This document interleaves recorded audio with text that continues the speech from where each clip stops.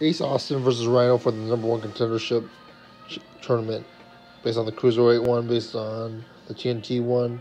It's pretty good. They're both main event talent. They've been both hyping them as both as a main event talent.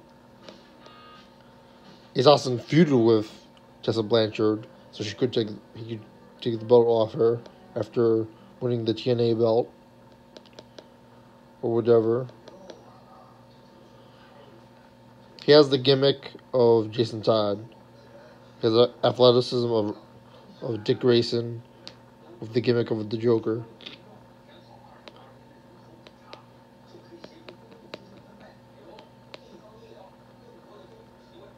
Would you consider it a big win if Ace Austin beat Rhino? Former ECW champion. Ace Austin is the DC character DC never wrote. A lot of athleticism. They look equal. Impact. Wikipedia wrote a good thing. They have good international distribution ratings, and they built stars like AEW has. XT, I felt like the storylines could use more demorisms. We shall see. What are your thoughts on subscribe?